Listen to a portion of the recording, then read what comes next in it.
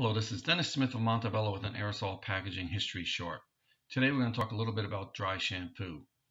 Over half a century ago, there was an aerosol product out there called Psst from Clairol.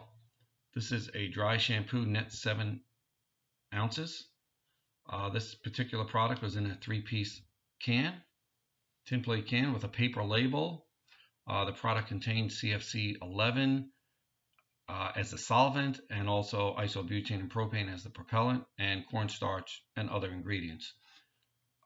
This was geared towards the hair care market, although it was used a lot in hospitals and nursing homes.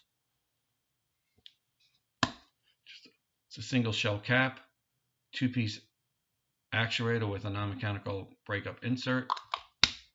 Again, Aerosol Packaging History Short from Dennis Smith, Montebello. Have a great day.